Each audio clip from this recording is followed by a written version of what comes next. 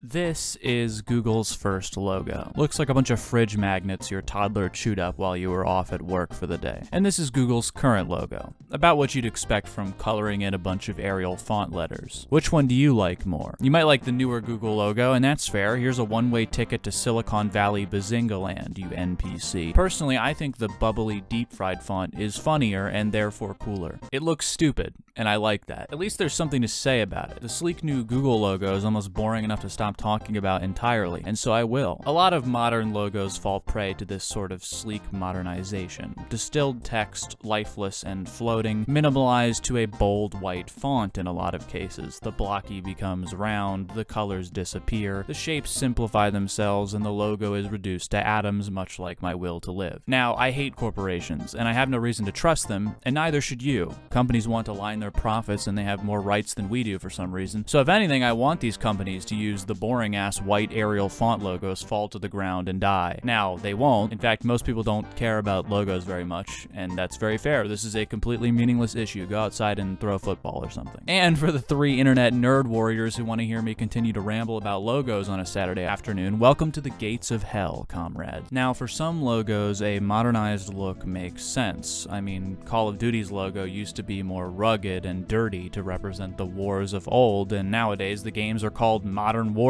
for God's sake, so it makes sense to have this sleeker, bold white logo instead. But also the game costs $70, so fuck you, eat a gun, your logo sucks now. Some logos are still cool also. I mean, the Pirate Bay still has a cool logo. Maybe it's because it isn't a corporation seeking to sap us of all of our life energy and wallets and rule the world one day. Okay, how about Firefox's logo? I mean, it still looks kinda cool, but it's much less detailed than it used to be. The Neopets logo got brighter and honestly nicer. Does that count? Some logos refuse to change, and I think that's awesome. Imagine if Coca-Cola just randomly became red Arial bold. I mean, I don't drink Coca-Cola, so I guess nothing would change other than my eyes would be mildly inconvenienced in the soda aisle that I don't go into anyway. Starbucks has that classic look still, but also the mermaid in the logo is probably just as anti-union as the corporation, so I hope she drowns in midair. I guess the Disney logo's still cool, although they probably like eat babies underneath the swampy pathways of Disney World, so who cares? HelloFresh, now that's a cool logo. Wow. Okay, you caught me. I'm just saying that because I have a sponsorship with HelloFresh. I'm sorry, screw you, here's an ad. This video is brought to you by the great people over at HelloFresh. HelloFresh is America's #1 meal kit that makes cooking at home fun, easy, and affordable. With HelloFresh, you get mouth-watering seasonal recipes and fresh, pre-measured ingredients delivered right to your door. The recipes are legitimately good. I actually used HelloFresh for a while before I even got this sponsorship, so I'm not playing around. The food's always fresh, the produce is quality, and you can finally wow your family or partner for once in your life with a beautiful dinner.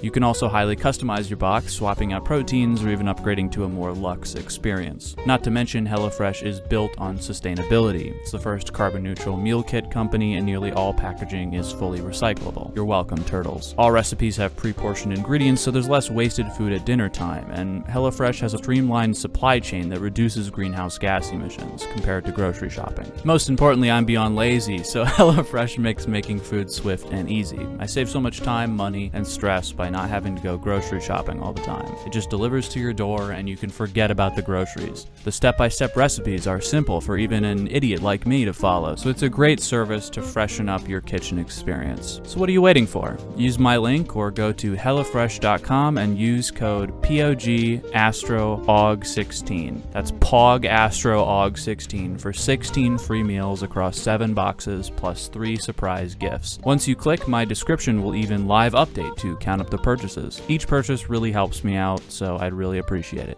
Thank you. Hi, welcome back from the ad deal. I'm currently sitting here seething, looking at the modern Domino's pizza logo. You know, I just realized, am I gonna get sued by 89 companies after this video releases? Actually, I love your logos. They make me really happy. I'm actually very horny for Domino's, right? I would marry a Domino's pizza, actually. I think what really irks me about the distance in style between old and modern logos is that it definitely just isn't a nostalgia thing. I mean, like, sure, I see the old Subway logo and I start to froth from the mouth a bit and my head starts twerking. But ultimately, this new Subway logo represents an overarching, proven trend of logo simplification. And that's boring as hell. I hate that everything looks like an Apple computer now. Everything is simple and smooth and dumbed down. What happened to the whole Android body, huh? It's just the head now. Did they decapitate him? Okay, you know what, based. We need more guillotines in the close vicinities of CEOs. And yeah, some old logos sucked. I mean, Twitter's first logo looks like rotting Nickelodeon slime. I don't know how popular Twitter would be if the whole website looked like an episode of Fear Factor. But logo after logo, things are simplified across the board. Look at these logos compared to their past versions. Microsoft, Apple, Visa, Pepsi, Warner Brothers, Instagram, Adidas, Spotify, the Miami Dolphins, Netflix, Google Chrome, Logitech, Nickelodeon, Yahoo, eBay, Nintendo, Nike, Doritos, YouTube, Mountain Dew, Burger King, Dunkin' fucking Donuts.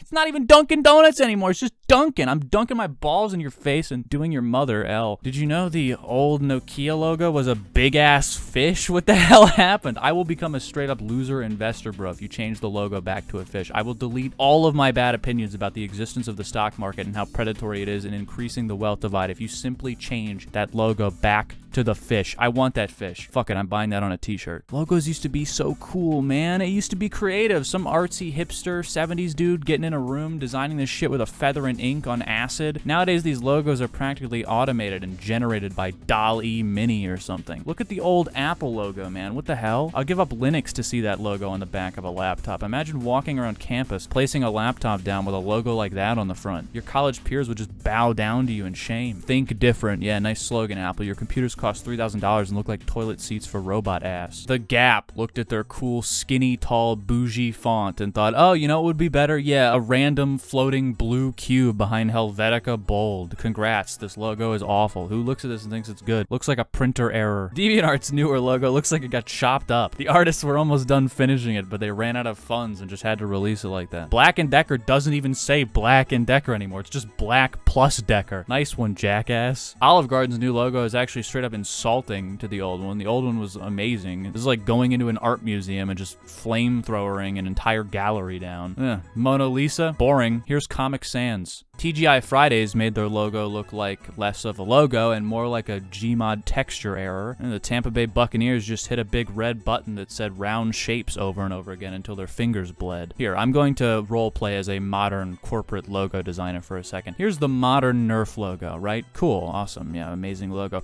Wrong, get rid of the red crescent. The font is Roboto now, and it's just white with a black outline. That's it. Enjoy, cocksuckers. Here's Quaker Oats. Amazing creative logo, right? Wrong. Behead him. Posterize it. Black and white now. You get Calibri font. Fuck you. Make all your logos look like the Dino Riders logo or like Nickelodeon Splat, or else I'm just not buying your stupid product anymore. Anyway, remember my old logo? God, that thing was awful.